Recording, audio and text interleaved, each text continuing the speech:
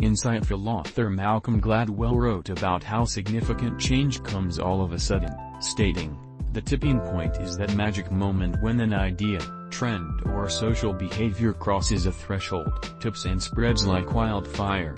We are starting to see this happen with the 4-day workweek.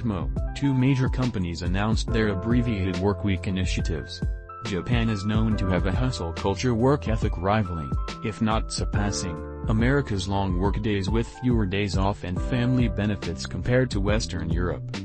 Japan's salarymen are expected to work long hours, including overtime, participate in mandatory after-work activities and prize work above everything else. In an effort to cut down on the stress of workers, Panasonic, a major Japanese multinational conglomerate company, is offering employees the option of taking a 4-day work week, freeing them up to take side jobs, volunteer or just relax, and to also promote retraining, attracting talent and in Korea.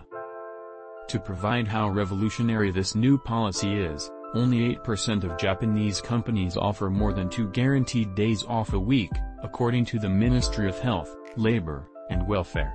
Microsoft Japan previously experimented with a shorter work program, called Work-Life Choice Challenge 2019 Summer. The company gave its 300 employees the opportunity to choose a variety of flexible work styles, according to the circumstances of work and life. The goal of management was to. The results of the experiment indicated that workers were happier and there was also a 40% gain in productivity. You may, however, have to question the veracity of the self-reports.